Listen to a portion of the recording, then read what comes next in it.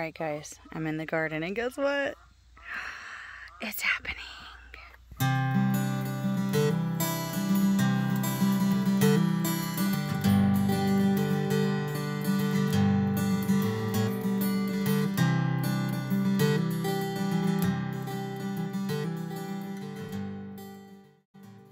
I'm so excited. We have so many cucumbers coming in. We've got melons coming in. You are staring at a future pickle right there.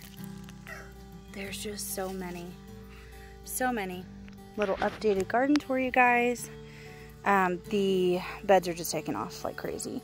I pruned the strawberries and they're starting to produce more. So if you're starting to see a lot of this right here, the discoloration and stuff, just pop those off and then it will encourage more growth. There's really too many strawberries for this little container, and eventually I will transplant them somewhere else.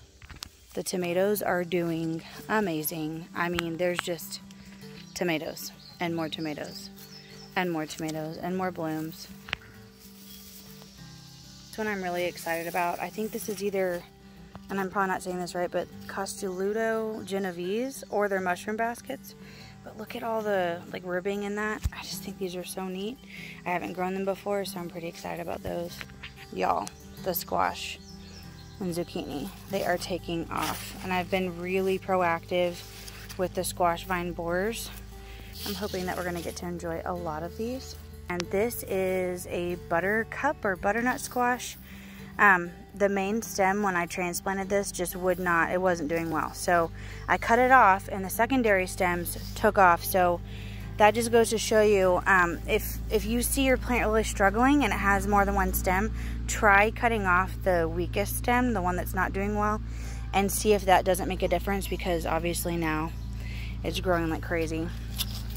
And yeah, this bed's looking pretty good. Uh-oh. Well, this one's probably not gonna make it. You guys see that right there? So I'm gonna have to pull this one out. If this will focus, I'll show you. I just pulled the stem off. See that? Okay, so I'm actually going to pull this out. There's too much damage for this to make it, and it's too small. If this was a bigger plant, it probably could survive me removing the borer, but this one's obviously too small. So I'm about to feed him to the chickens. Right there. Whoop, that's a squash vine borer. That is your squash and zucchini's worst enemy. Nice. Because I mean, it really was getting overshadowed by the huge leaves on these other ones. So I'm not too worried about it. Plus I just did a succession planting of a ton of stuff today. In this bed I have Heath's peppers, which has really stopped producing besides this one. I'm not really sure what's going on. Hopefully it's gonna start doing something. And then I have a yellow bell pepper here, and then this is a transplanted cucumber from my green stalk, and it's producing, which is super exciting. And then over here I believe these are the Kajari melons. You see? Oh, well, that's not it. Right here. There we go. There's lots of little melons on here. It's actually doing pretty good. It's starting to climb up over the trellis. And this is a transplanted cucumber. I've got a couple of marigolds growing in. And then this is more melons, more mini melons. Goodness, chickens. I can't remember which one this is, but it's beautiful. I've got a big one in here somewhere. Here's one. There it is right there. I do believe that that is a mango melon, but I'm not 100% sure because I don't have it labeled. There were some really sad looking vines on there because I transplanted it and they did horrible.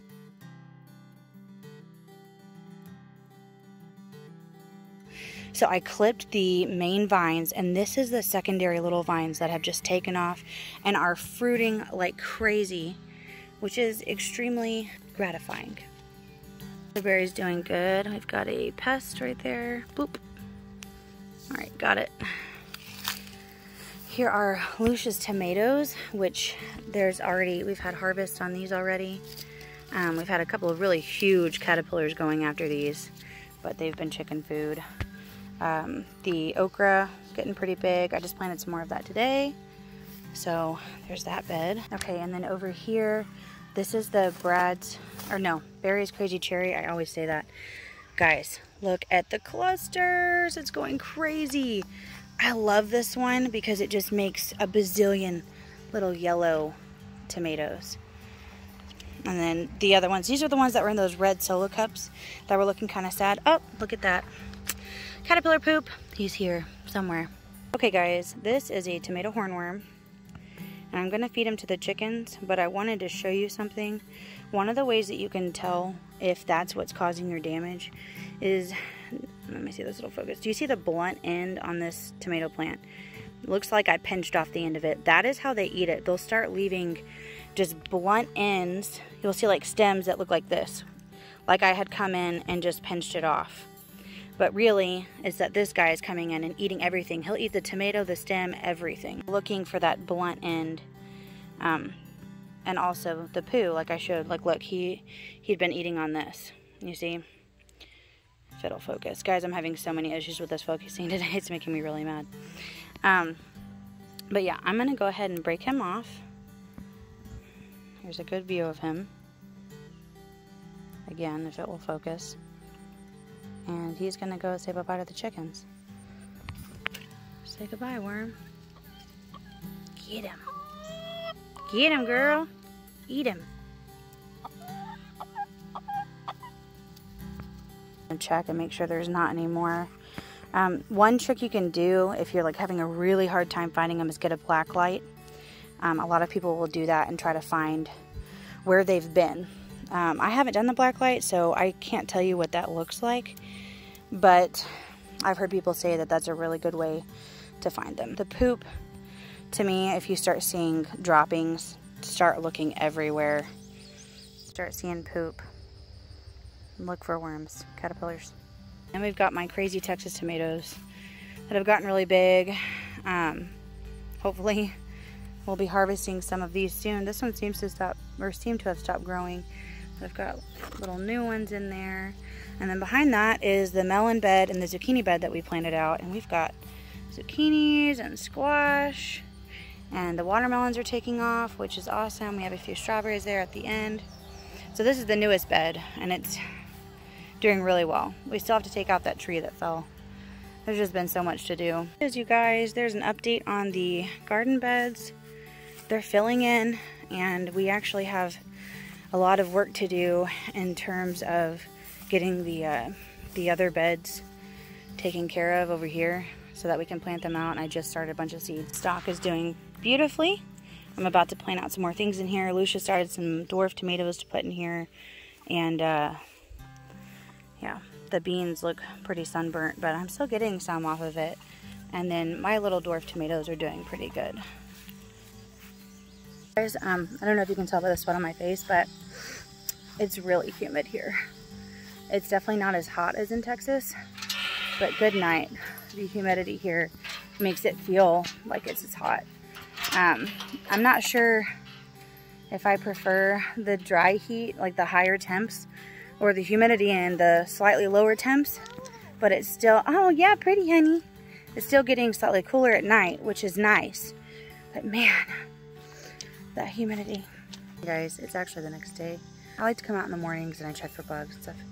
It's really good that I did because I just found tomato hornworms on Lucia's tomatoes, so I'm actually having to scour her entire patch. I just found 2 tomato hornworms on Lucia's tomatoes, so I'm about to feed those to the chickens. Man, I just found a 3rd, and now I'm starting to think there could be more. That makes number 4. That makes number 6. I think I must have miscounted. I thought I had 6, but I'm only seeing 5 in my little pile.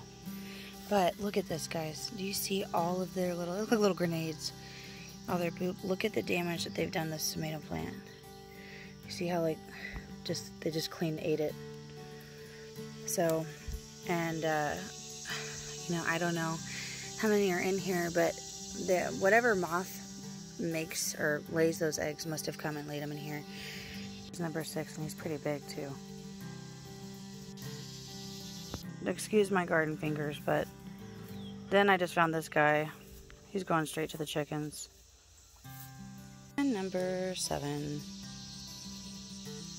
Again, what I'm doing is I'm following the poop. Big guy. There's another one. Also finding aphids. We just need to do some serious pruning in here.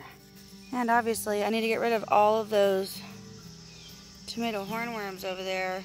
Here is number 8. Guys, that's insane. 8 of them. Yep. Enjoy your last few bites, guys. And 9. I'm not sure if these are indeterminate or determinate tomatoes. And what that means is indeterminate will just keep making and producing more and more tomatoes under the right conditions. A determinate has a set number of tomatoes that it's going to make. And then after that, it's not going to make any more. So I don't know if these are indeterminate or determinate. But what I'm doing right now is I am pruning them really heavily, especially underneath, because those bottom leaves are really not doing anything. They're not photosynthesizing as much as the top leaves. They don't need to be there. All they're doing is staying really close to the dirt and probably staying, you know, maintaining their moisture for a lot longer. So I'm going to prune all of those. And I just saw this fat guy. I'm about to take him off. I'm going to try to not prune any of the stems unless it's like really bad, because I don't know if it's a determinate or indeterminate. So when you're pruning a determinate, meaning it's got a set number, you don't want to prune these. You want to stick with the leaves and make sure there's none of these going on. Something I would also really suggest doing is when you have tomatoes that are starting to turn, and what I mean is like they're just starting to not be green anymore, they're getting some yellow and some red in them. If you're having issues with tomato hornworms or caterpillars or any kind of pest, pick them. They will ripen on the counter, because if you don't, this is what happens. And you can see that this one had started to turn. So I'm popping all of the ones off that are starting to turn now to save them from getting eaten if I miss, you know, some hornworms or some fatties. That's what I'm going to call those big fat caterpillars. So yeah, that's another tip. And here's number 10. Picked the tomatoes and stuff that they had just putting holes in and stuff, and I'm gonna go feed all of these, all 10 of them, to my chickens. I'm really hoping I didn't miss any.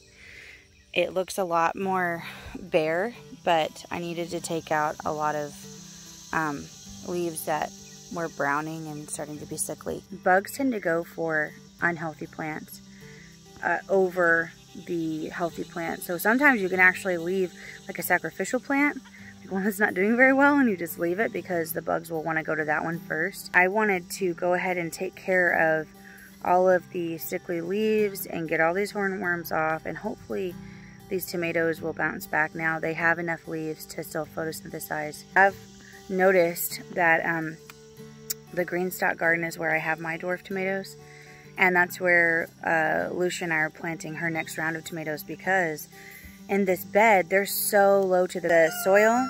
It's a lot harder to water them. Like, you have to be really, you get close, you know, make sure not to get the tops of the leaves.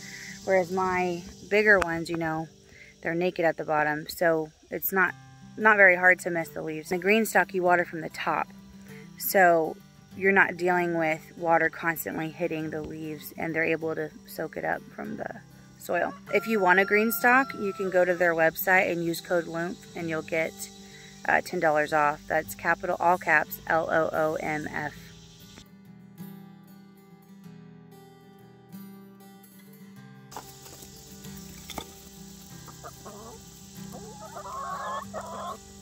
Well, that's it for me this morning in the garden.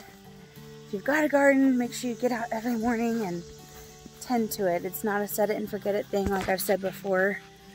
The best friend for the garden is the gardener. With that, shalom. I'll see you guys next time.